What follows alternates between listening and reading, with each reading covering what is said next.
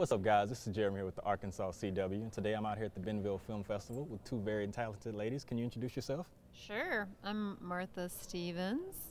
And I'm Kara Hayward. Great. Lovely to have you here. We're here with the movie called To the Stars. Yes. And since we're going into that, can you tell me more about the film itself, a brief synopsis? Yeah, it's a story about this girl that lives in rural Oklahoma. It's 1961. Okay.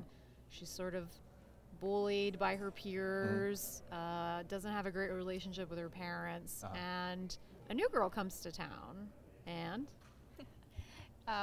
Well, I'm the awkward, shy farmer's daughter. The new girl's played by Liana Liberato. Her name is Maggie, and the story is a lot about these two girls finding acceptance in each other when they didn't in a lot of other places in their life.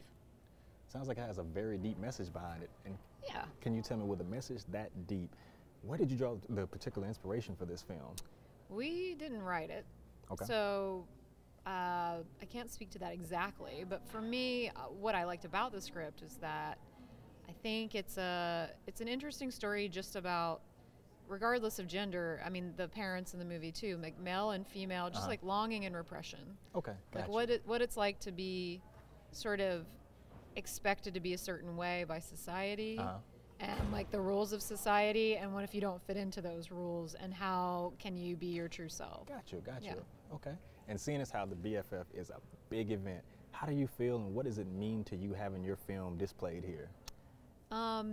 Yeah, it's great to come to this part of the country. We premiered at Sundance, and you know, it's just all industry people, and I love going to film festivals outside of Sundance because you get to show it to just like an audience of moviegoers instead of the harshest critics you could have. Yeah, but anyway, like it's a story about rural Oklahoma. It's set in middle America, so it's been fun going to festivals, getting to show it to middle America.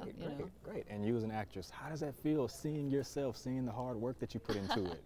I'll say the thing about this movie, it's sometimes a little nerve-wracking for me to watch myself, but seeing it in black and white, all you know, 60s and 50s period costumes and makeup and hair, it makes it feel a little less like I'm watching myself. It kind of puts me a little at ease. Got you.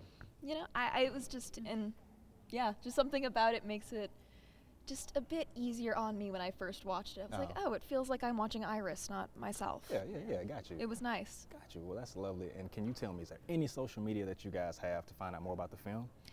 Yeah, I'm most active on Instagram. My tag is the Kara Hayward. Okay. Yeah, I only do Instagram. Okay. Not a big social media person, but my tag, is that what you're called? Instagram, my handle, tag, whatever you want to call it. Handle? I think it's handle. Handle. I think.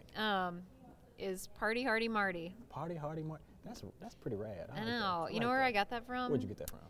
Well, I'm a big fan of Scrooge. Okay. Bill Murray.